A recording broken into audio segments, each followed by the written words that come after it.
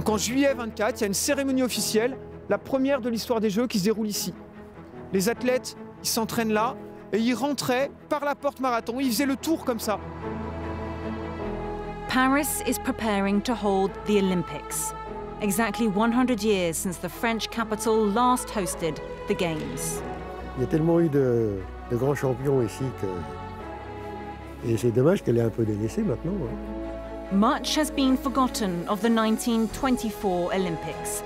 But records were broken, champions were made, and more women athletes took part than ever before. Ici, on a eu particulièrement un nombre important de nageuses qui ont participé aux épreuves olympiques et qui ont eu aussi également des médailles. So what's left of the 1924 stadiums? And will any of them be used again in the 2024 Games?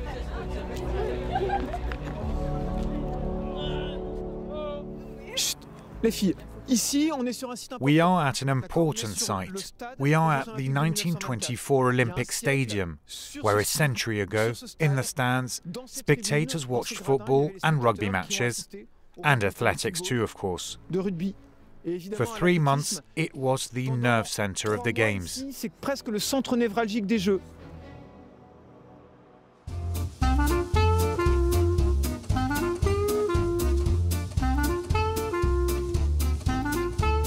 "100 years after the 1924 Olympics, these local high school students are exploring one of the most important sites, the Paccalin Stadium. The opening ceremony took place here." I know it's kind of hard to imagine, but there were 20,000 people between the lampposts. 20,000 people standing tightly together.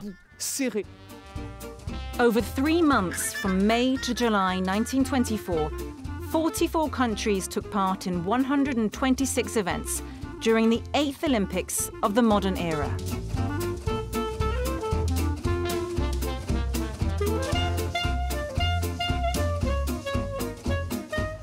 Les États-Unis vont remporter l'Olympiade. The United States were the overall winners. They won the most medals.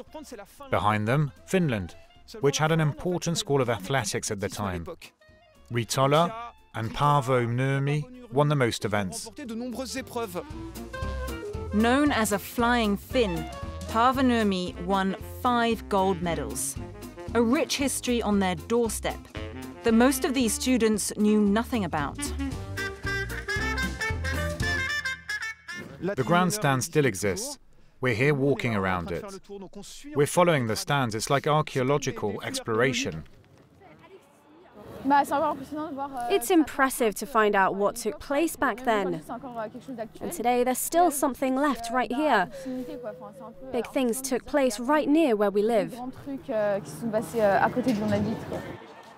A century on, the Paccalin Stadium has benefited from a significant renovation project. It will host the Olympics for the 2nd time.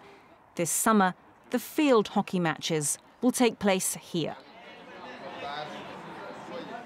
For a long time, the site was under threat. It was believed to be abandoned, but in the end, it's reborn. What's interesting is that we can imagine that in the years to come, there will always be sport in Colombe, and let's hope high-level and amateur sports will be practiced here. The former Tourelle swimming pool, today Georges Valery Pool, has also been renovated 100 years after it opened. It was built for the 1924 Games and was inaugurated in June 1924, a month before the events took place. It was the first Olympic pool constructed in line with Olympic standards at the time, with spectator stands and 50 meters long.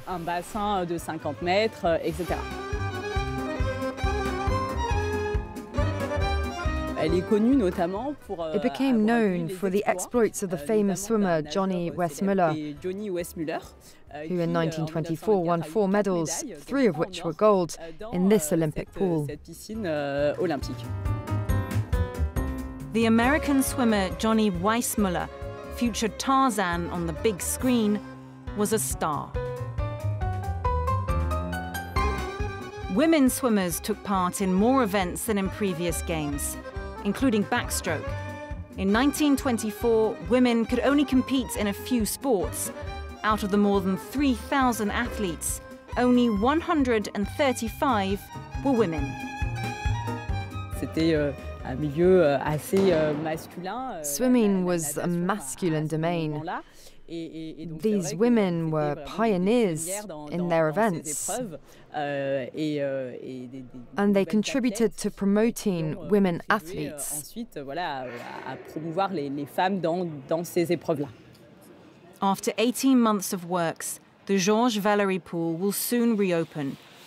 It will not host any Olympic events, but will play a role in the 2024 Games.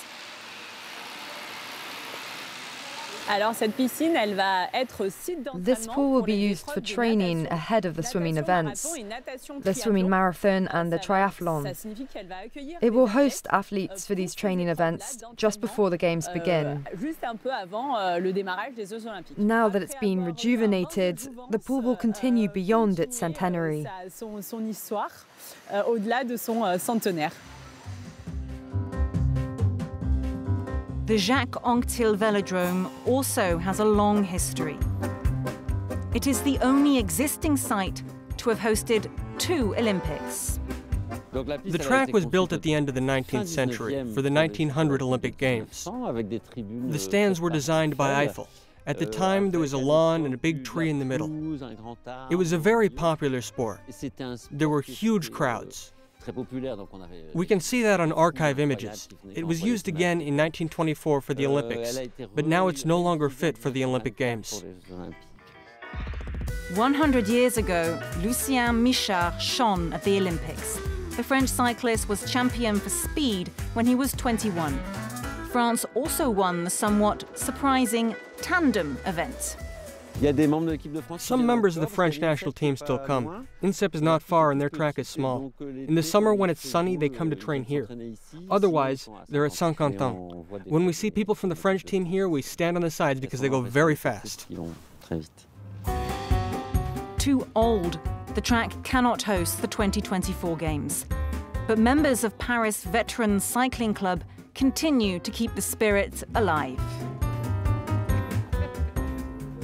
I was world champion in 2010 in Portugal, and in 2011 and 2012 in England. 89-year-old Raymond trains every week on this legendary track. There were so many important champions here. It's a shame it's been left to deteriorate. We're in Paris, and yet it's wonderful to be in the middle of the woods. It's rare. It must stay like this. Raymond will be watching when the Olympic cyclists whiz past the velodrome on July 27th during the time trial road cycling event. He has no plans to put away his bike anytime soon. As long as I'm still standing. The day when I'll no longer be able to get on or off, I'll have to stop. But for now, I haven't lost my balance, so I'm carrying on.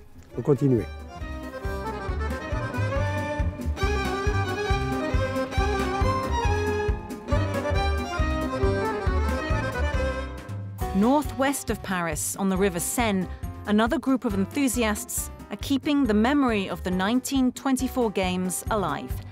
The rowing events took place here. The French didn't really shine. It was the Americans who had the monopoly over the rowing. They shone like they always do.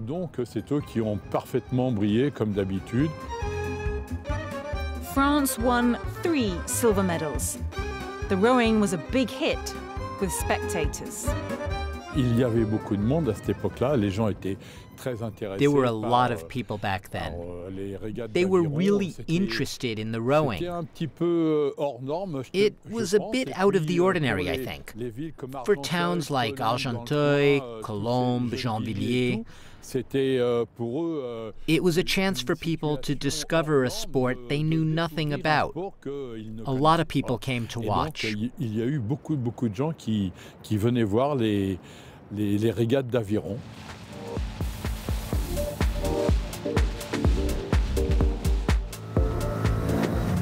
Donc Anthony, sors bien tes pelles au carré.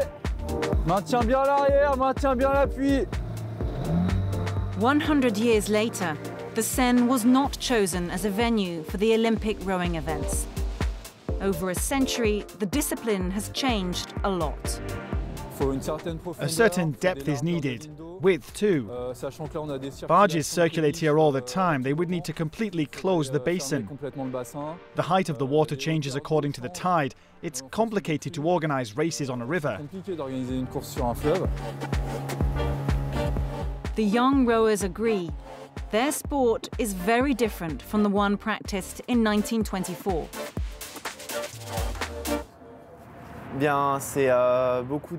It's surprising to see the evolution of the boats compared to what we have today.